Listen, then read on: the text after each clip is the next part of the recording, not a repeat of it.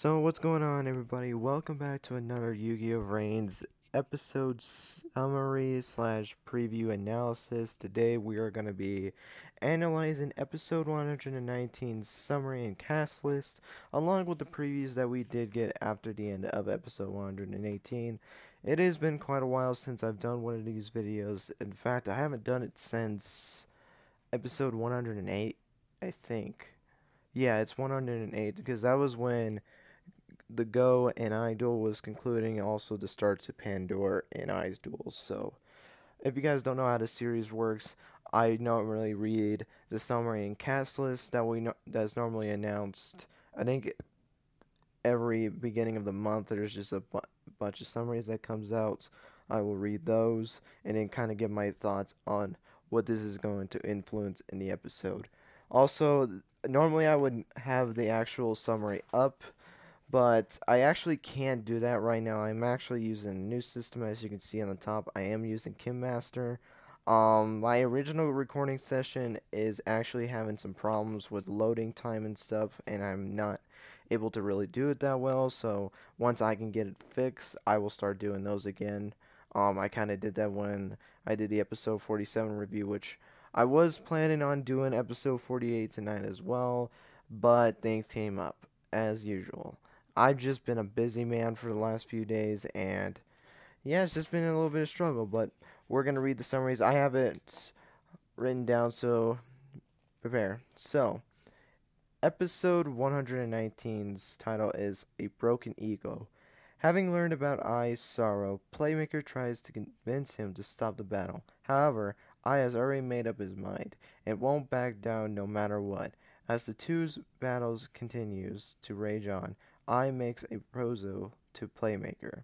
And this is a short cast list, but really interesting one. Last one was just three. It was Playmaker, Ai, and Kusanagi. This one is the same Playmaker, Ai, and Kusanagi, but we also get Lightning, which, if you can look on the top left, you can see Lightning is in this preview, which honestly shocked me. I did not expect any other Ignis to actually talk.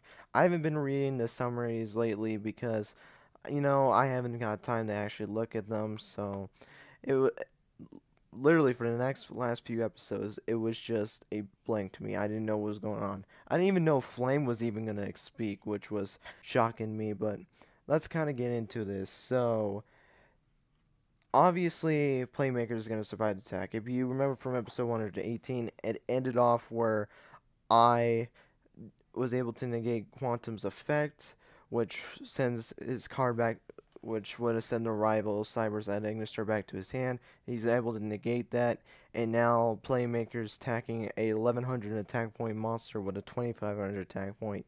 Obviously, he's going to survive, or else it would have been an end for Playmaker because he would have taken way too much damage. But he wants to stop the duel because if you remember too, in the last episode, I basically, no matter what happens, will die. If he wins, I'm talking about, if I wins, Yusaku will be gone forever. But here's the thing.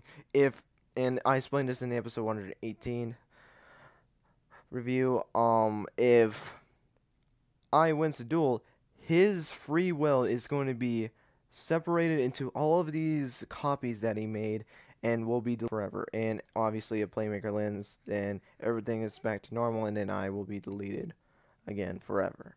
So, obviously, with this being because I've been thinking about this a lot, because I read this a little bit too beforehand, because I normally want to get my thoughts in about it, but what kind of sucks about this is I take this in the perspective of Playmakers losing a family member. That's the only way I can feel like I can put this. Like, he showed so much emotion when he thought I want to die the first time, when he went to try to stop the neuron link when they battled Bowman. When he came back, he was glad that I was okay, even though it was a backup and all that stuff. I will seriously die this time. There is no backup or anything.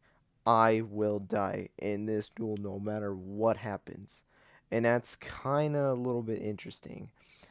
of how that's gonna work, because not only is this hard for Playmaker, but I feel like this is hard for viewers of the show, because and even like other characters like Owie Go, Soulburner, Revolver not really, because Revolver wanted to destroy Eye, of course. But that was just something like we obviously don't want to see Eye gone. I mean, we've known Eye since episode 1. Soulburner and those guys are related to the last incident, or even Owie and Go were related to the Eye. Like I was the one that messaged Owie the dual playmaker after that Hanoi card virus. It's just gonna be so hard for, and especially Yusako for being his partner after all. This is gonna be a hard loss for all of them. So this is a really bad thing that's going to happen during this entire next 2 episodes. Which yes, it is confirmed that episode 120 will be the last episode. So they keep battling because obviously Ai isn't going to stop, but he does in this episode say he will make a proposal. In terms, I have an idea actually of what the proposal will be. This is a really weird like idea, but it kind of makes sense. I think Ai's proposal is going to be that they can end the duel where they're at right now. I will release everyone that he's released. In exchange, he will be separated into these all the Eye copies that he made, and they will also have their free will to at least leave on the legacy of the Ignis. That's where I feel like that's what his proposal is going to be. Or that he just finishes off Eye. But I think the first one sounds a lot more believable than, just basically you'll release everyone again and just basically Yusako basically tell Playmaker to kill him. That's basically what it sounds like, but I believe that he would just want him to release his data into these all different copies of Eyes. That way they both win. Do I think Playmaker's going to do it? No. And here's the reason why. I think Playmaker, and this kind of reminds me of how I think the closest character we ever had to having the point of dying was a Tem from the original Yu-Gi-Oh series. I mean, you got Astral, but Astral never really died. Like, yeah, Human really did miss him when he left back to Astral World, but again, he didn't die. He's still alive. A Tem died. And that's where I'm kind of getting the vibes, or that no matter what, because, I mean, and I'm doing these 2 examples because these were the ones that had partners. I mean, Jin had Yubel, but I didn't really count that. But, and, well, I guess you had the 4 brothers, but that wasn't until way farther in the season. Anyway, getting back on the topic, that's where I kind of feel like this situation is going. Like, Yugi never wanted to let a Tem go.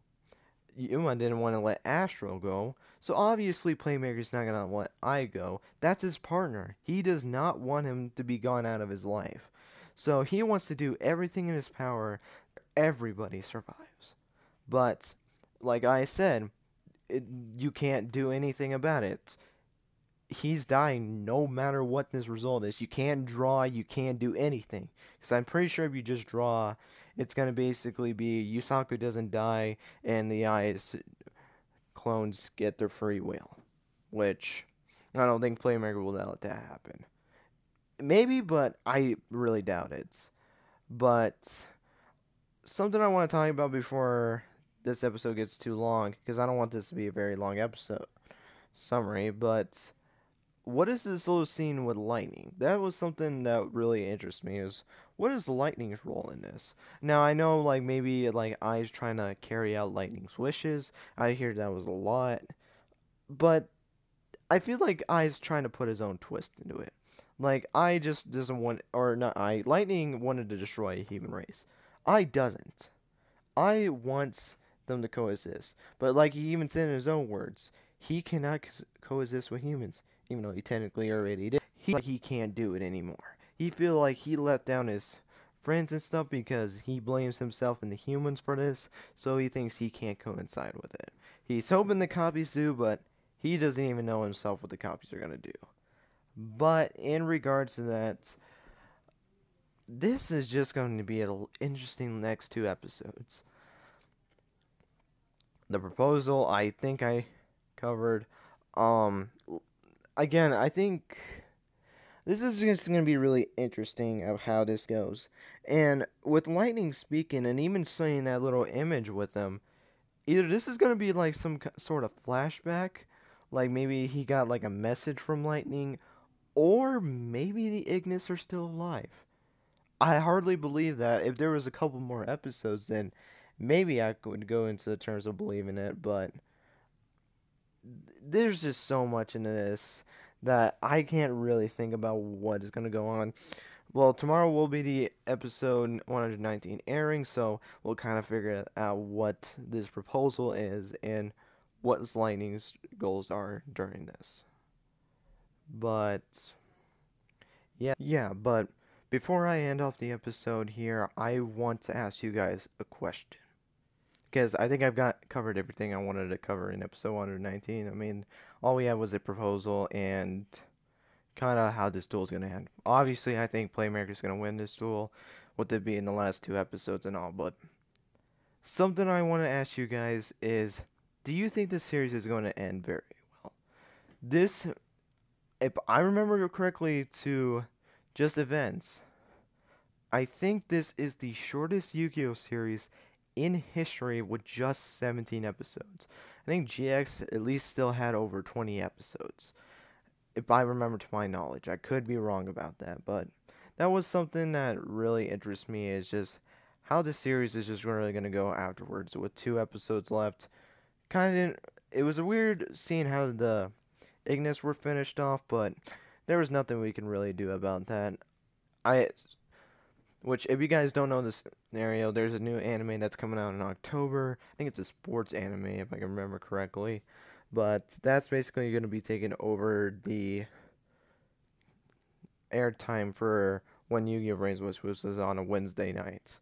But let me know if you guys think this series is going to end well, or do you think it's going to be a big Arc 5 base butt. I'm sorry for Arc fans, but Season 3 was just crap. But I really loved Season 3. It's not my favorite. I still love Season 2 better than this. There was so much potential for this season, and even for the series in particular, but this was just meant to be. There was nothing we can do about it, but I want to ask you guys that question. Do you think this series is going to be good or not? Also, what do you think Playmaker will summon Link 6 or Link 8? I know that's a really odd question, but that was something I was always wondering. I didn't know if he was going to do it. I didn't know if I was going to do a Link 6 or 8 or not, or whatever it was. It made sense for Link 6, but what do you think Playmaker will summon? And just how is the graphics going to be good, or how? Just tell me what you hope to see in this. Like, I'm very emotional to see what Ai's death. Like, I want to personally see how the characters, all the rest of the crew, basically ends their series off. I want a full-fledged of how they end their season. I want a really good end to all of their stories. I mean, Revolver and Soulburn kind of got their endings, but I want more of it. I want more of Aoi. I want more Go. I want more of Emma and Blood Shepherd, the Knights of Annoy, Spectre, even Naoki. I don't really care. I just want to see how their stories go on. Kind of like how 5Ds went, which was 10 years afterwards of the original crew. That's just something I want to see in this very last episode. Like, maybe the first 5 minutes was just the conclusion to the duel. Who knows? But I'm going to end that off here. Thank you guys so much for watching. Hope you guys enjoyed this video. I know this is kind of late. I've been doing really late night recordings, but I'm going to try to get better at doing them in the mornings as best as I can. I won't be able to do it Wednesday. I will try to get it up Thursday morning. We'll just see how it goes. I'll be able to get back in time to record it, but I think it will be better to post it on Thursday morning. So be on the lookout for that. I will be posting the screenshots from the episode on the other social media sites, so go check that out. But link will be down in the description below. But anyway, thank you guys so much for watching, and have a good day. Or I guess night, I guess. Sorry about that. But again, thank you guys so much for watching, and I'll talk to you guys in the next episode. Peace out.